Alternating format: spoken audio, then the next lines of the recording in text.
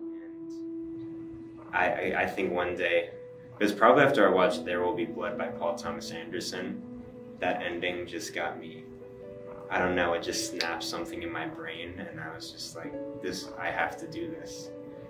I can't picture myself doing anything else. I was first exposed to, I guess what most would consider classic films at a really young age. My dad basically would, instead of like putting on kids shows for me, he basically just put on Turner Classic Movies, and that was basically all I watched for most of the days.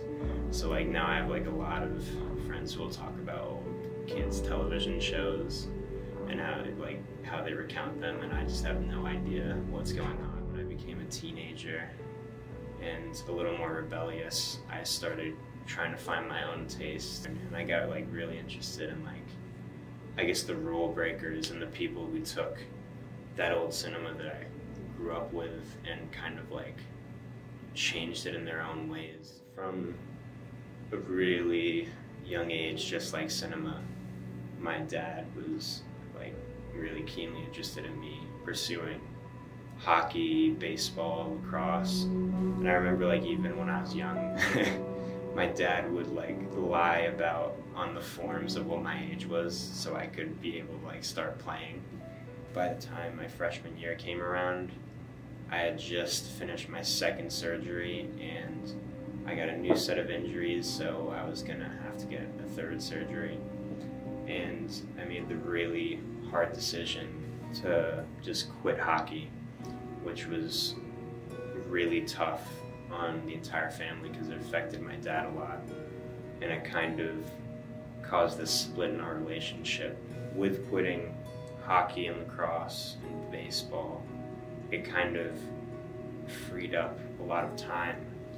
And it was time I probably should have used to do more schoolwork, but instead I used it to kind of go back into cinema, because that was the one thing that really gave me comfort day to day.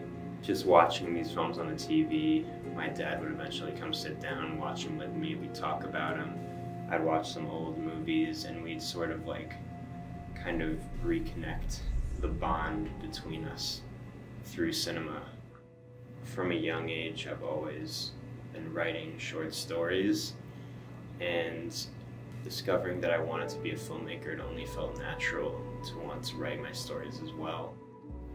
It really came down to like, what's the next move? Should I move to LA where I know nobody and just start working on sets and get any job I can? Should I go to film school? Should I try and stay around the New York area and just try and do as much as possible? Chicago was, it seemed kind of like a middle ground between New York and LA. I think ultimately I'm happy, and just like, I remember the first time just like sitting in a classroom and having like a teacher talk about film, because we didn't have those in my high school. I grew up in a very small town, and like for those type of classes we had like woodworking and programming. None of them had to do with film. So just hearing a professor talk about film was like a really happy moment for me, because I'd never experienced anything like it. Just learning film always came from me in front of my laptop screen or in front of the TV, just like taking notes or just staring at it in crazy fascination.